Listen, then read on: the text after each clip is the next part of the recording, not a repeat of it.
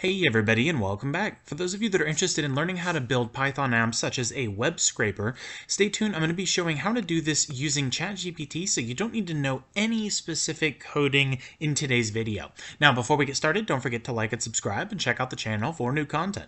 Alright, so you'll see I have a couple of ChatGPT prompts, but I started off with assigning the role of a professional Python developer.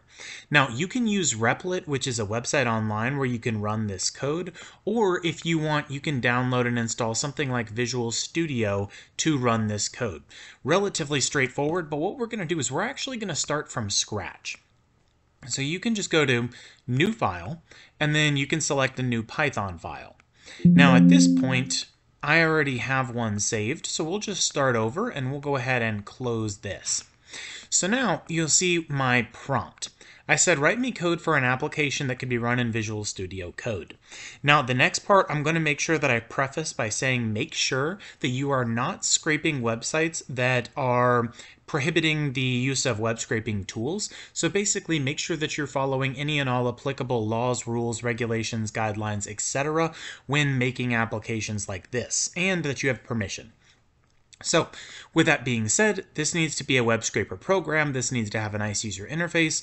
So you can read this, but basically I wanted to give users the ability to search for or scrape multiple elements of a web page. And then I will be scraping my personal website. So I'm going to be scraping my website, codelessfix.com. So you'll see that we have this page here, and then you'll see I can scroll through and see the different elements of the page. So we'll go back here and you'll see that I provided basically just what I needed the program to have. I wanted to have a user interface so that I'm not pasting into a command line and really just something that looks like command prompt. So you'll see it provides this text here, and we can click copy, go here and click paste. Now at this point, you can typically just click run Python file, and you'll need to save it. So we'll call it scraper.py, but we'll call it scraper2, and we'll click save.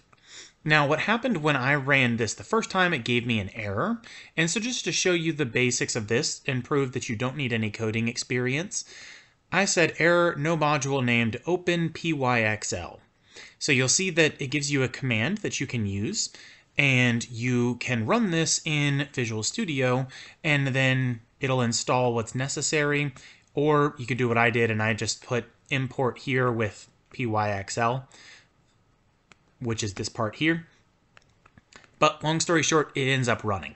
So now we have this program right here. Doesn't look super great, but it's not that bad. So the website is what we're going to be pasting in. So we're going to put https:// and then I'm just going to put codelessfix.com. Now from this point, you're going to need to figure out what elements that you actually want. So let's say I want h1 tags and h2 tags, so the heading styles. I'm going to put scrape. Now it pulls up this dialog, so we'll say for the video and click save. You'll see it says it's been saved, and now we have this new file here. So now we're going to open it up.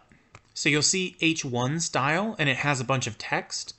And what's important is you'll see it says we make, and then when we go to our website, you'll see that's part of the text here.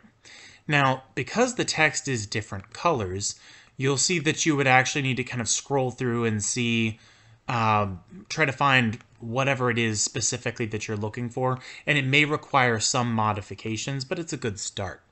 Now here you'll see we have H2 tags, and you'll see it says apps for your project, and it has different colors. So for this one right here, it's only showing we make, and then you'll see it says pre-built apps. And then you'll see it says we make and then pre-built apps. So what it's doing is it's showing not only the text, but the color codes or content with it. And then for this one down here, again, you're seeing the size, RGB colors, and you'll see it says apps for your project. So what we can do to kind of test this is we can right-click this page and click inspect. And then you can go through the various parts of the website and see if this is, for example, if we said custom apps and we can hover over this, you can see these elements 000, 118.52, 191. So we'll come back here and you'll see as we scroll through 000, and then we may need to go back here 118.52, 191. So it's pulling the text just as described. Now we're going to close this and do one more very quick test just to see what happens if we only want to scrape with one element. We'll click scrape and click finished as the name. And then we will go to our desktop and you'll see this document just popped up. Now we only have the H1 elements listed here. So all in all, it's working very, very easily. Now I do have separate videos, which I will link in the description, on creating an application file so that you don't have to run this in Visual Studio Code every time, as well as a video on how to host your Python apps online. Let me know if you have any questions in the comment box below, and I'll see you all in the next video.